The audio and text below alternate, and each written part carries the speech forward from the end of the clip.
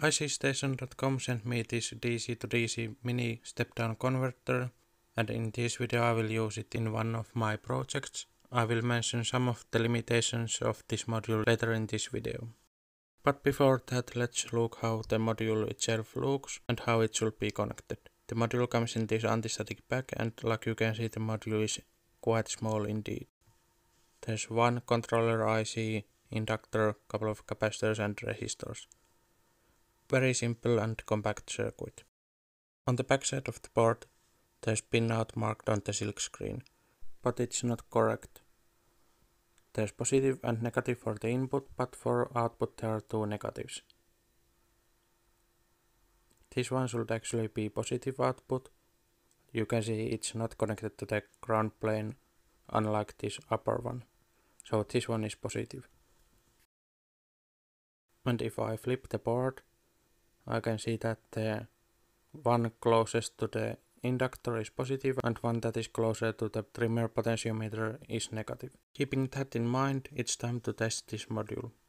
Here I have soldered wires to the input, and I'm supplying 12 volts into the input of this module, nothing connected to the output at the moment. And now that I have multimeter already at hand, I could also measure the input voltage to make sure it's actually 12 volts, and the meter is reading 12.15, pretty much exactly 12 volts. Then I will measure the output voltage, which seems to be a little bit less than 1 volt in the lowest setting.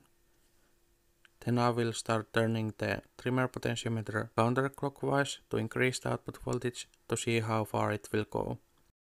And with this 12 volt input I can go as high as 10.9 volts, which is about 1.1 volts lower than the input voltage. Next I will test how easy it is to get some exact output voltages. For example, let's start with 5 volts,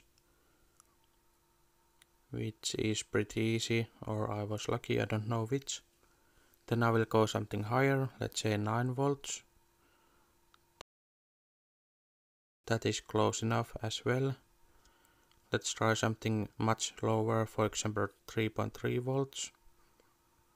That is a little bit too high, let's try to decrease that a little bit. First it goes way too low, then a little bit higher.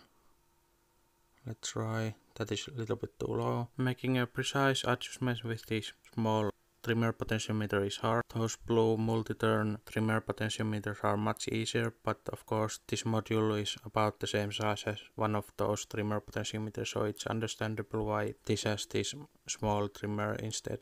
Now I have set the output voltage to 5 volts, and here's my demonstration circuit. I have Arduino Pro Mini.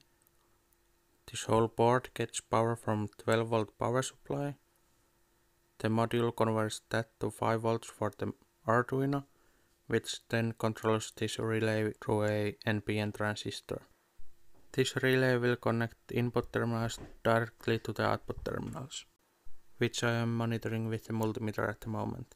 The Arduino is programmed to control that on and off every 5 seconds. This is one example of a circuit where this module is suitable. Here the input voltage is high enough, 12 volts, and current consumption is not over 1 amp. According to few tests that I made, the input voltage needs to be 12 volts or more, and output current should be less than 1 amp to keep the efficiency above 70% and to avoid output voltage dipping too much. The reason for these limitations is a design error in this module. This module has 2.2 or 2 microinductor, while the datasheet tells to use at least 10 microhenry inductor. Even with this smaller inductor, this module will work, but it won't meet the performance promises made in the data, and because of lower efficiency this module will get warmer easier. Because of my own mistake I had to buy a couple of more of these modules, and I think these will be okay for applications where the input voltage is at least 12 volts and output current is less than 1 amp, like I said before. The small design error isn't a showstopper as long as the wide input voltage range is not necessary, and 1 amp output is enough. I hope this was useful. Please like this video and subscribe if you haven't already.